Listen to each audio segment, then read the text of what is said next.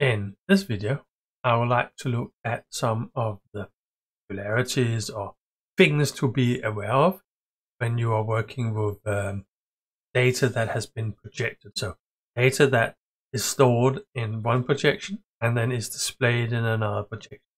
If you then try to clip the data in that other projection, some unexpected things might happen.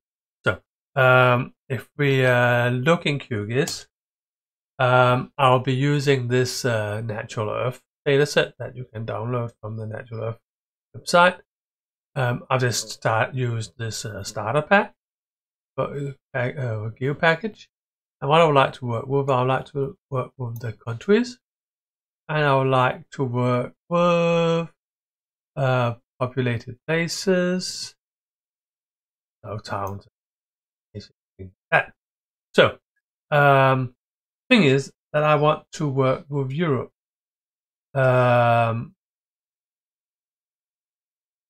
And if I change the projection to basically this Lambert conic or the Lambert equal area.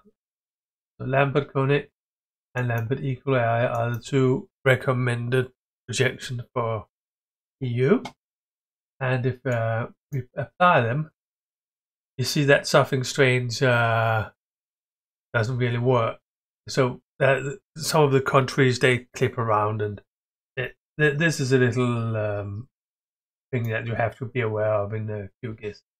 So it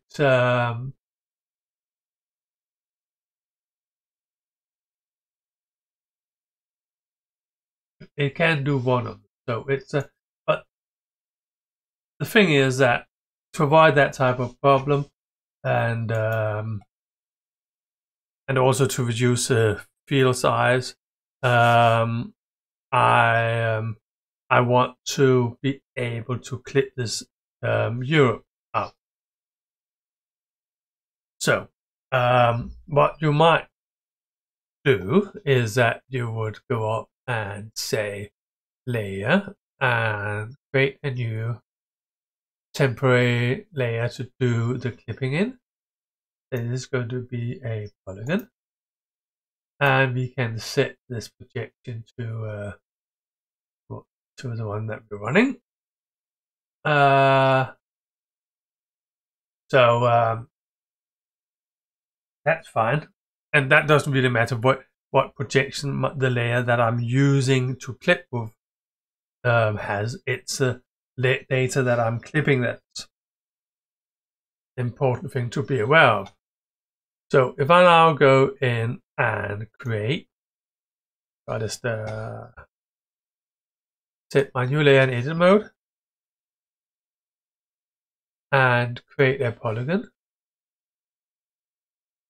So we might say we wanted something that is relatively square, like this. First here, and just popping up. Yeah. So this is what I would like to clip out. So if I stop the editing, save it. This is just a temporary layer, and then go and do a clipping.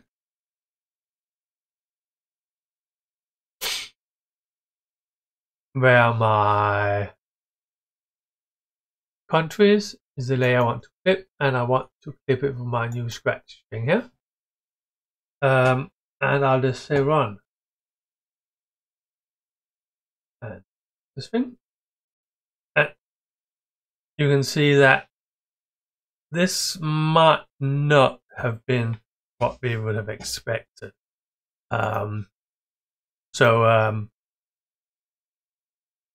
The red layer, that is a newly clipped layer of the gray brownie one, is somewhat not following this rectangle. Well, it is. It's not a bug. If you wish, it's rather a feature of this is how things work. Because if I go to the original projection, so if I set projection as original, so that, you can see that my clipping rectangle and my clip area now matches, but the clipping rectangle is not rectangle any longer. So it has been projected. So what happens is that when I do the clip, my clipping layer is projected to the layer, changed to the projection of the data being clipped. And because it only does it with the 4 corners in this case, then this projection goes terribly wrong. So what to do about this? There is some different possibilities, because I mean the reason why I wanted to do the clipping in this format is that this is where I can not see Europe as a square, and I can do the clipping. So I would like to use the projection correctly here. So what the trick I would normally use is that I will just delete this one, and then the problem is that I said that it's the corners that are being projected, because these are the only data points. So when we define the square, we define it by each time we click with our mouse. I could just click around lots of times to make it more have for more data points, and therefore have a better projection of the square. But there's a tool for doing this. That is called, so this process is called densify. So what I can do, I can use this. Well, there's two: densify by count and densify by interval. So basically, how close are the points going to be, or how many points do you want? That's doesn't really matter which one you use. And I want to densify this one with 1,000 points. So basically, I'm inserting 1,000 data points, 1,000 clicks in this file here. So it should be very close to the same. So this is my new densified layer and my original clipping layer. But if I now use the clipping tool,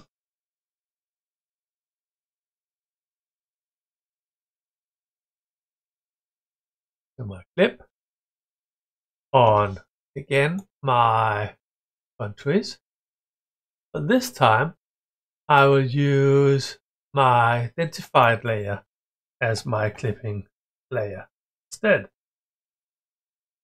And this time, if we look at salt, I forgot it, so that I clipped the points. So let's do that again with right layer. I need the points anyway, so I'll just change this one to my countries and use my identified here.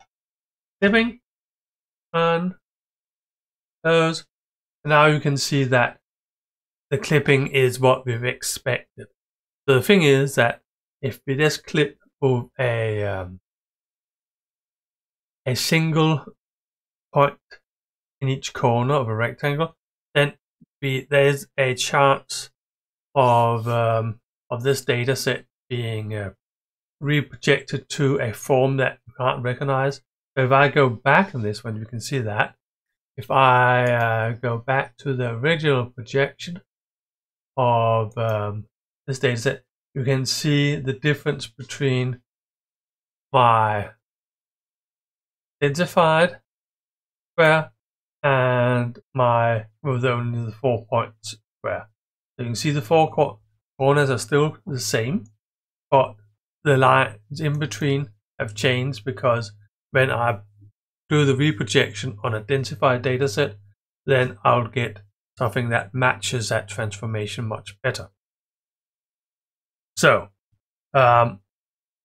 this basically illustrates this simple problem of that when you do clipping, remember to either do the clipping in the projection that the dataset came in, so when you loaded the data, or you can always make sure that it is that projection by right-clicking on the layer and doing set project coordinate system from layer. That will make sure that the whole project is shown in this layers coordinate projection as it's stored on the file. Or you can use this little trick of using the identify tool. So